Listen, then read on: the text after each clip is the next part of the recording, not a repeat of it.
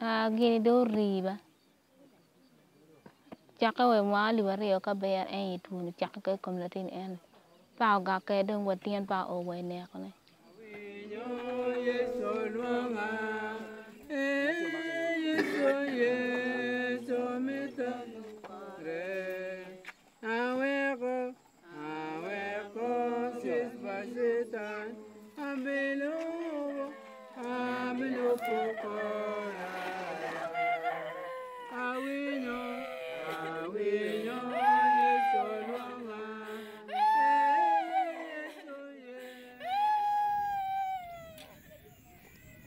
Nodding disease first emerged in Sudan in the 1980s, a neurological disease characterized by episodes of head nodding and seizures.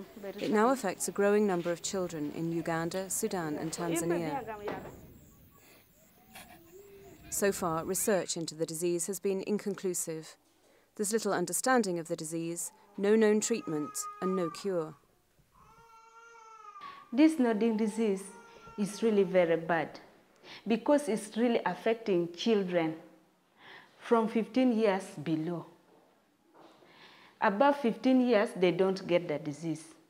And these ones who are already affected are very many.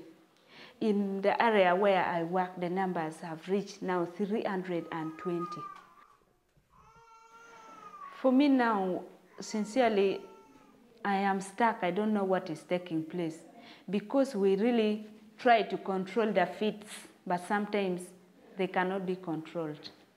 We give them drugs, we go for follow-up, and you find that they are still fitting like that. So exactly, we can't tell. Out of the 320, already about 3 died. And with all these people who have already got the children who has the nodding disease, there is no hope for them.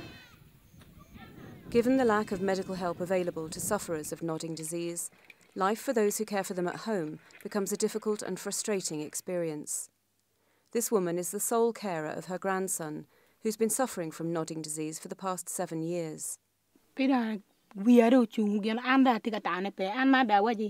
Ajine kere kala chuji wachi kwan mer don kwanyo ke en riana don pe witana ge don wa cher emission ge wa cher en udi ni wen ke cha mene nyoka be ko gam.